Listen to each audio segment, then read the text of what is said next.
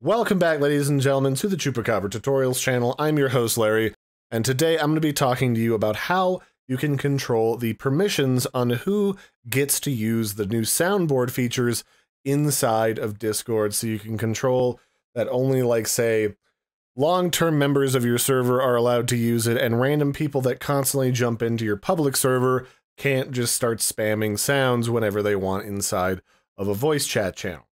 So in order to control this, all you gotta do is go to your server, go up to your server settings, and then go into your roles.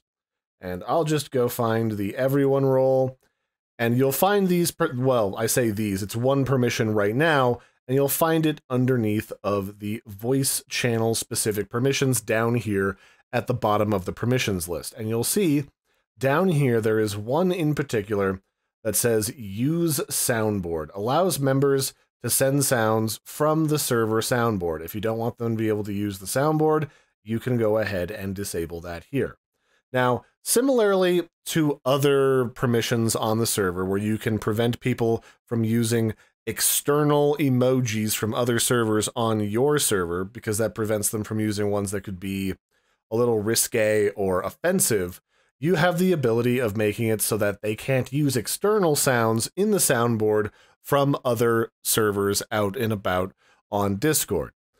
And then those are the two primary soundboard related permissions that you can control, and you can toggle them on or off right here.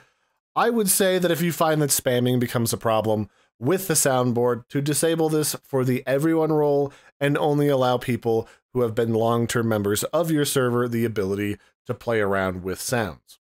Similarly, if I go back to this other server, you'll notice that if you're inside of a soundboard enabled server and you don't really want to listen to people spam up the channel with sounds all the time because you find it annoying, you yourself can go to the lower left-hand corner, open up the soundboard window, click on this little sort of volume icon, and you can manually mute the soundboard so you don't have to bother listening to people spamming up the channel with different sounds. Similarly, I believe if you use the server deafen or mute features inside of the right-click feature, you can also mute people, and that should block their ability to use the soundboard as well. If not, just remember that you can always mute it manually by simply going inside of here. You can also put it back similarly.